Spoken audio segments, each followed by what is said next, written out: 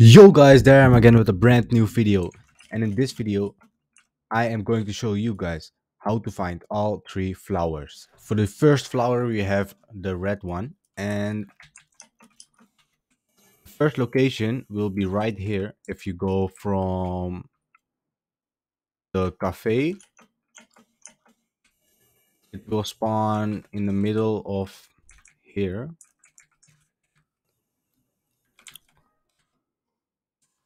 just right between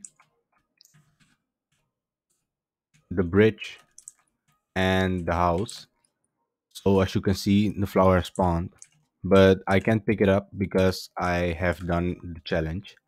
But here you can see the red flower, and there's one more location where I will bring you. It is at the green zone.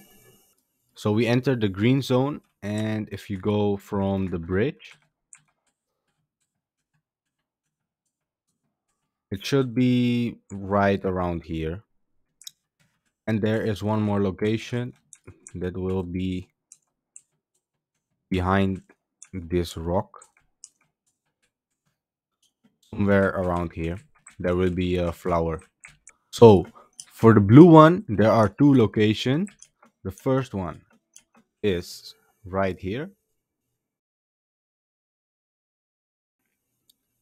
Right here at Graveyard Island. So the blue flower will only spawn at nighttime. So you just have to look behind the graves, and you just have to be lucky to find it. It won't be that hard.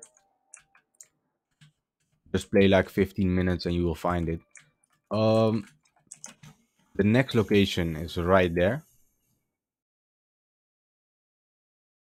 So if you are here, you can, there's an entrance right here, and you can go upstairs, and the flower will spawn somewhere around this.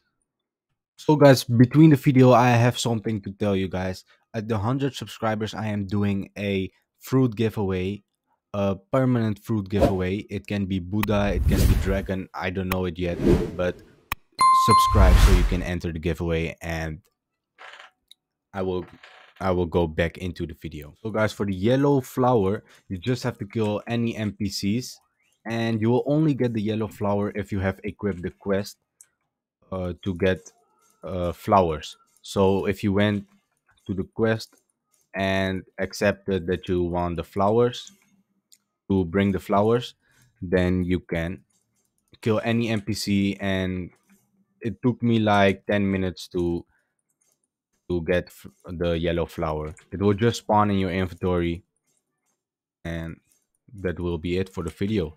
If you like the video, please like and subscribe, and I will see you into the next video.